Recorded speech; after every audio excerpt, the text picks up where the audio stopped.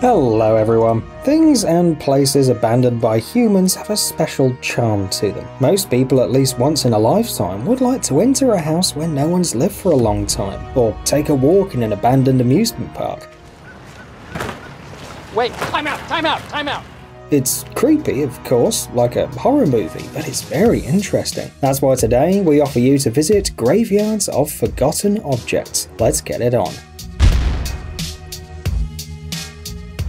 New cars.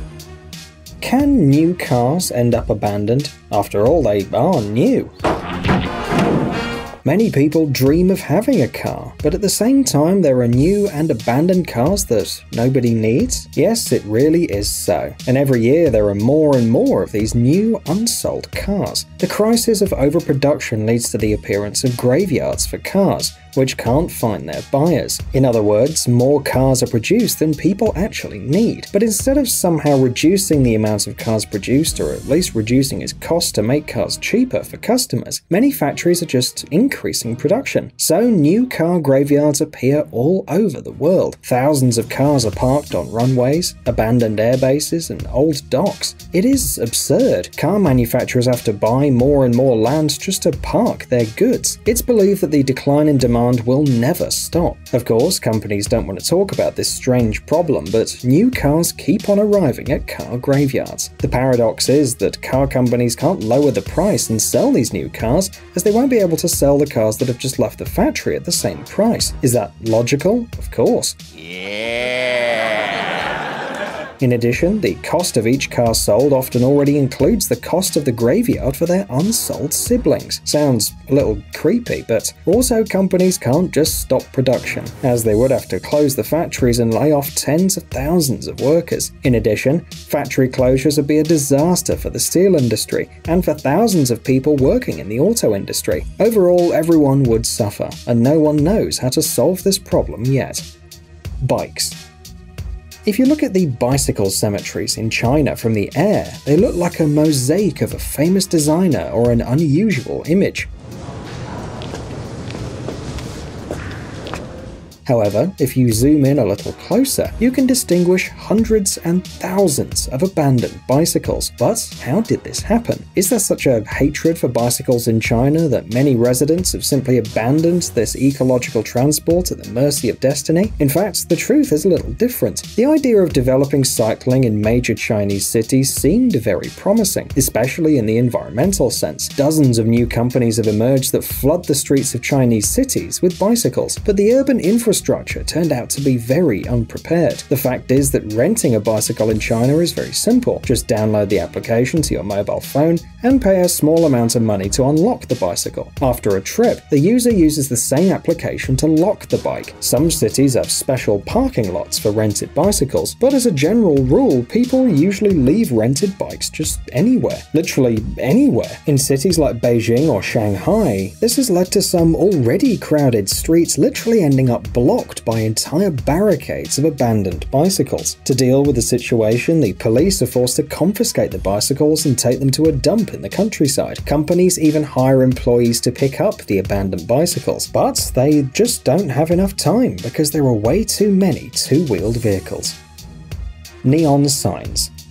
It's quite hard to believe, but old neon signs also have their own cemetery. It is of course in Las Vegas, the place most associated with neon. The Neon Museum in Las Vegas is designed to inspire artists, students, historians and designers, and inspiration flows, not only because of the city's history. This is the only museum in the world that collects, stores, studies and displays neon signs and advertisements, and getting here isn't easy. The Neon Museum in Las Vegas is closed to the public, and you can see the neon sign collection only by ordering a tour and receiving a special invitation. But don't think that the colourful signs which once shone with lights are now sadly covered in rust and dust in the middle of the desert. If possible, they are restored and preserved in a decent way, so that they can tell and show something to new generations.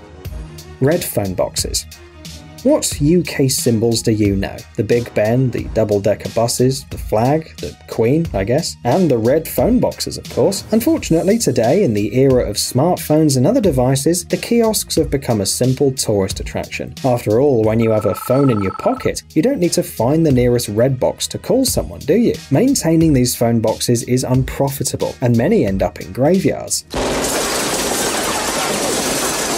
For example, a large portion of these boxes rest in the small town of Carlton Miniot in North Yorkshire. It's sad to see how these luminous cabins gradually turn to dust under the influence of time. However, some are restored, although this is not an easy task. Although many telephone boxes have been built to a very high standard, after 80 years of service, only 75% of the boxes that enter the graveyard have the opportunity to return to the streets. By the way, after repair, they don't always turn into phone boxes again. Sometimes in the famous red boxes, defibrillators are installed, or small street cafeterias, flower shops, libraries, and even smartphone repair shops are organized.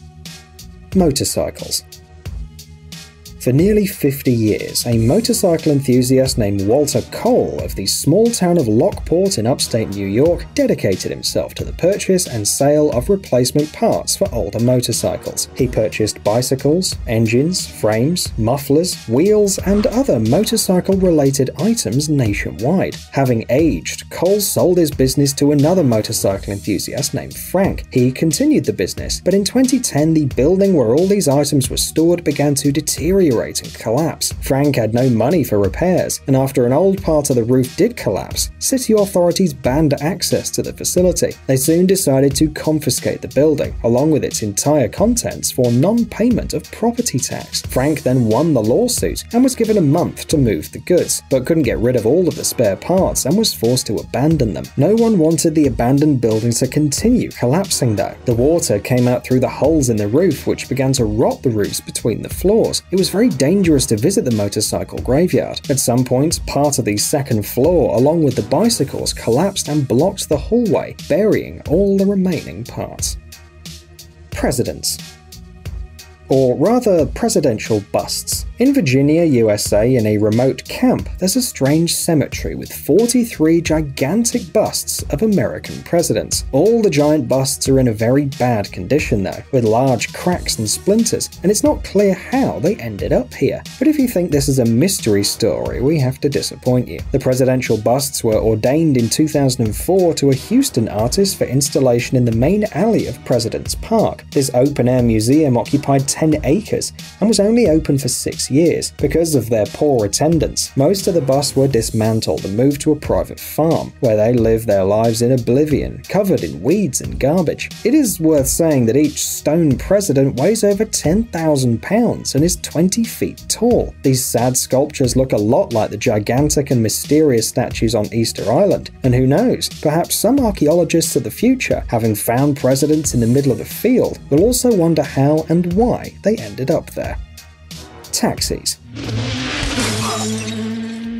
What fate awaits a taxi that has already worked enough? Or, for example, after an accident, or if a service company suddenly goes bankrupt? Well, damaged and unwanted cars are sent to the taxi graveyard. For example, here's one in northeast Moscow, recorded from a drone. Hundreds of abandoned yellow cars that once wandered the streets remain parked outdoors and are slowly covering in rust. Sometimes, however, cars in accidents are dismantled for spare parts, which are then installed in newer cars. Ships.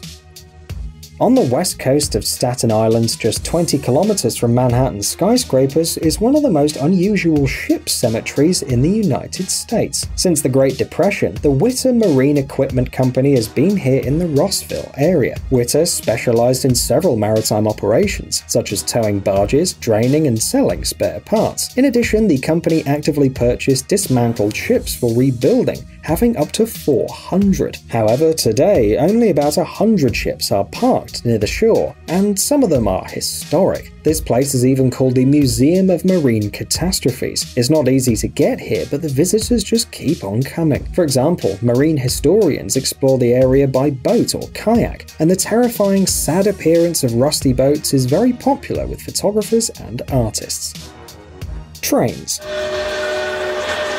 The Steam Locomotive Cemetery is the name of this railway alley, where many old trains and steam locomotives ended up. In the 1970s, worn and sometimes even outdated railway equipment was sent to the Shumkovo station area in the Perm Kraj in Russia. Initially, it was supposed to be a strategic reserve in case of war or unforeseen circumstances. For example, in the absence of electricity, it could be put into operation and used quickly. That's why for many decades, railway trains were carefully monitored, keeping them not only in good condition, but also protecting them from curious eyes and prowlers. However, being outdoors, the equipment gradually rusted and became unusable. Parts of the trains were decommissioned and delivered as scrap metal. Another part was purchased by museums and for the creation of historical monuments. Today, of the initial 140 locomotives, 15 remain. They are located in a row very close to each other. They are mainly equipment from the 1940s and 50s. And by the way, there are also old carriages